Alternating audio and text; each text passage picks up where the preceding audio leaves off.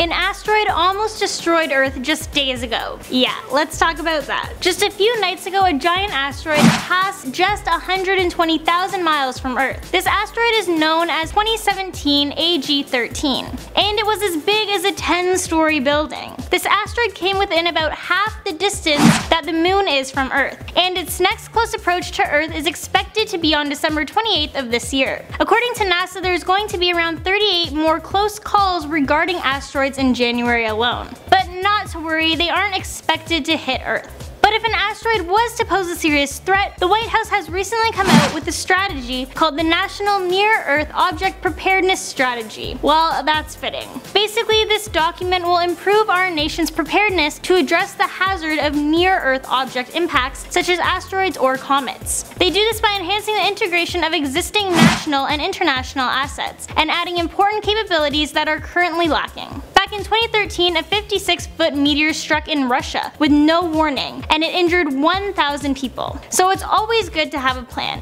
Also, NASA is currently working on a series of missions, one being an asteroid redirection mission. This involves sending a robotic spaceship to an asteroid to create an orbiting base for astronauts. So hopefully with new missions underway, we will get a warning of these asteroids coming, so that we can do something about them before they hit and not be caught off guard. Hello everyone and welcome back to LP, I'm Court McGinley.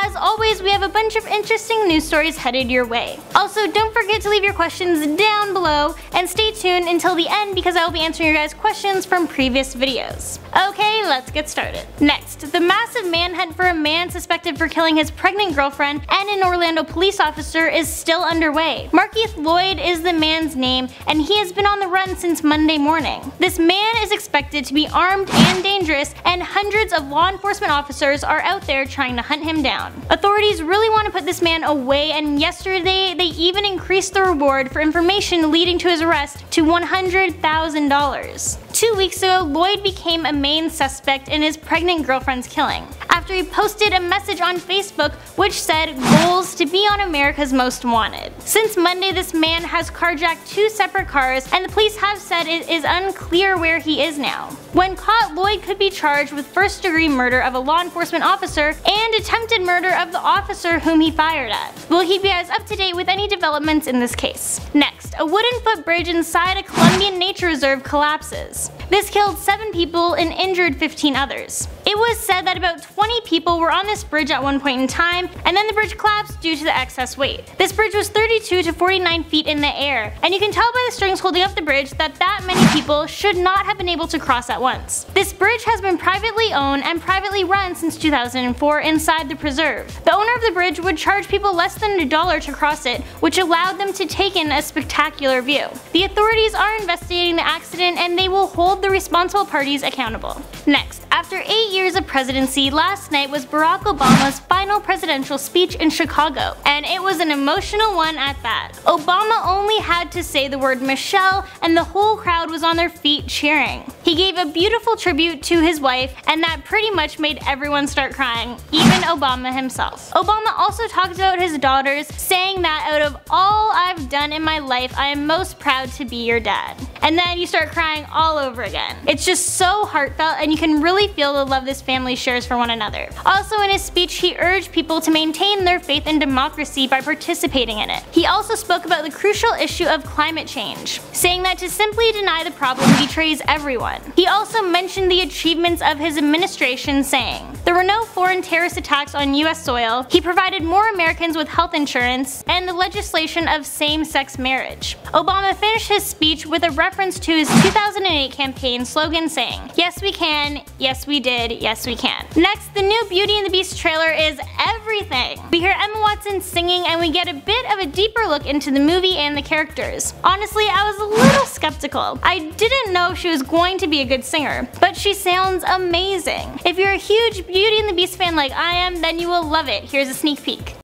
I want adventure in the great wide somewhere. Hello?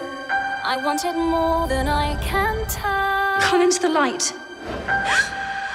For once it might be grand. What if she is? And now it's that time of the week where I read your guys' questions and comments, so let's get started. Regarding yesterday's video, Marguerite Phillips said, "Well, I learned something today. Glad to hear it. That's what we are here for. Thank you for your comment." Angeline Cortez said, "She never picks me, but I still ask, what will you do when you hit 1 million on your vlog channel? I love Landon Productions and your vlogs." Hello Angeline, I see you and thank you so much for your question. Wow, well when I hit 1 million on my vlog channel, I'll make a special video for you guys of course, and probably do a giveaway or something like that for my fans. And by the way, for those of you who don't know yet about my vlog channel, after this you guys can head on over to Court McGinley and check out some of my vlogs. And while you're there, if you could hit that subscribe button, it would make my day. Also, for those of you already subscribed, I'm uploading my first video of the new year on Friday. Very exciting stuff. I can't wait for you guys to see this video. It's a fun one. So stay tuned for that. And thank you Angeline for being a supporter. Trey Pereira asked, "What's your favorite social media?" Well, I love Facebook, Instagram, and Snapchat, but if I had to pick one, it would probably be Instagram.